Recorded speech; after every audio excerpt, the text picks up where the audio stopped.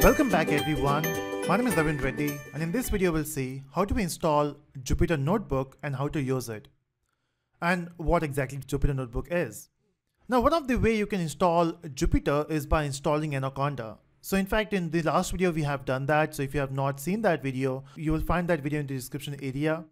The amazing thing is when you install Anaconda, it will give you Jupyter Notebook. So you can see the moment you install it and when you open Anaconda Navigator, it has an option of Jupyter Notebook here. You can simply click on launch. So it will take some time to launch it and this is how your Jupyter Notebook looks like. Now, when you want to work with Python, there are different IDEs available, right? We can use PyCharm, we can use this Spider IDE which is provided by Anaconda, or you can also try it on Jupyter. So for learning purpose, Jupyter is awesome. The amazing thing is you can experiment some stuff and you can also document the things instead of writing comments. What I'm talking about is you can simply click on new, and if you click on, let's say if you want to get a notebook for Python 3, in fact, Jupyter also works with different IDE, different languages like R and different languages. So here you can type your code. But again, we will do this, but then how do we install this? Maybe you don't want to install Anaconda because it is heavy. So how do we install Jupyter without Anaconda? It's very simple actually. You can click here and you can search for Jupyter Notebook. It will take you to the official website. In fact, the first link itself is official website. Click on this. Now this is where you can try Jupyter Notebook. The amazing thing is it gives you an option of trying it on browser. Maybe you don't want to install it, so you can also try it on browser. So let me just open that a new tab. Okay, so it will ask you for which language you want to work with. Do you want to work with Python or do you want to work with R, C++? Let's go with Python because that's what we are doing in this course. In fact, Jupyter Notebook is same as IPython. So let's open that. So you can see this is how your Jupyter Notebooks looks like. Since this is an application which run online, it does take some time to open it. So by the time it gets open, let's go back to Jupyter project and you can install Notebook from here. So you can simply click on install. Now there are different ways of doing this. One way you can do it from Anaconda, which is recommended. So they say, hey, you want to use Jupyter Notebook, just install Anaconda. The advantage is in Jupyter Notebook, maybe you want to use certain libraries like NumPy or Pandas. You don't want to install them separately on using PIP, right? You can simply use Anaconda. They will give you all those libraries. You can use it. But still, if you don't want to use it, if you don't want to go with that way, it's quite simple. You can execute this command on your command line, provided you have Python installed and provided you have path set. Okay, so we'll do that, but you can see this is loaded now. This is how your Jupyter looks like. You can try online stuff. You can do the same thing which we'll be doing after installation, but that's your choice. You can install it or you can try online. Now, since we want to install it, I will go back to my command prompt. So let's open CMD, and this is what the command we have to execute. So we can simply copy this or we can type it. So I will say Python 3. First of all, let me verify, do I have Python? Oh, it says I don't have Python, maybe Python 3. Okay, so that means in my machine, I don't have a path set, or maybe I don't have a Python installed. So I guess Python is installed, it's just that the path is not set. Let me just do that quickly. So as you can see, I have installed Python using Anaconda. Of course, if you have a different setup, you just have to set the path.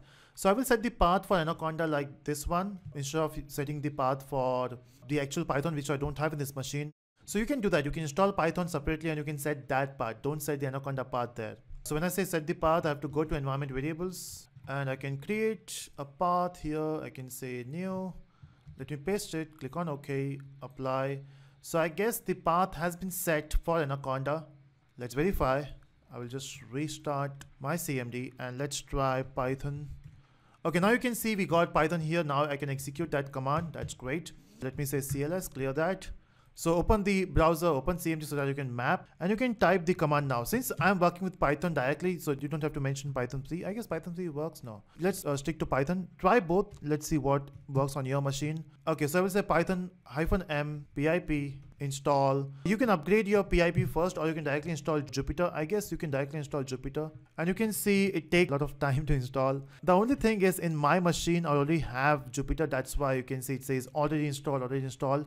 But that's the only step you have to do. If you don't have Jupyter, simply say that it will install Jupyter in your machine. It also recommends you to upgrade your PIP. So yes, you can execute the first command and then you can go for second command. That perfectly works. So once you got Jupyter, you can simply open Jupyter by saying Jupyter Notebook. Now once you say that, oh, we got an error, again you have to set the path for this. The thing is, when you install Jupyter this way, it will set the path automatically, so don't worry. So when I did it on another machine, it was working. You don't have to set the path for this. So as I mentioned, you don't have to set the path. You just have to say Jupyter Notebook. It will open. So it will open a browser like this, okay? You might be getting a different protocol here. Port number, you might be getting 4 8s. But since I guess in my machine there was some conflict, so it went for the next port number available, which is 8 9. This is how you will get the page. Now this is where you can execute your command. Example, I can simply say print, and I can print hello world. Let's do that. And then how do we execute this? So you can see we have a run command here. You can click this, and you got the output is hello world. Otherwise, you can also try 2 plus 3. Now there are two ways you can execute this. You can click on run here, or you can simply say shift enter. Shift enter is a shortcut to run this command. That's one way.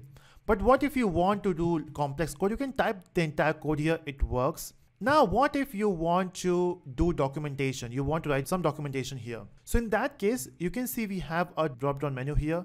You can select Markdown. If you want to write some text, you can say my code starts here. Now this will become my, okay, so it's simply say shift enter.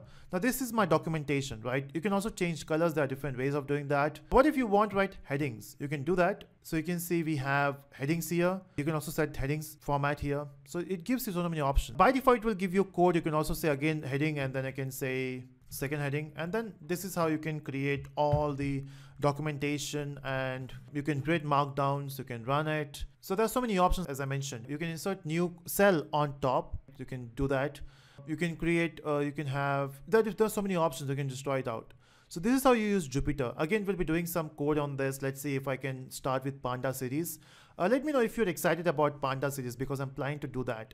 We can create some charts. We can see some magic happening on the screen. You know, some visualization, because that's what the world is moving now. That's the reason I started working on Jupyter now. But tell me if you're excited so that I can do it quickly. I know you're waiting for the advanced part, but are you waiting for pandas? Let me know in the comment section, and do subscribe for further videos. That's how you use Jupyter. That's how you install Jupyter. So that's it, everyone. Bye-bye.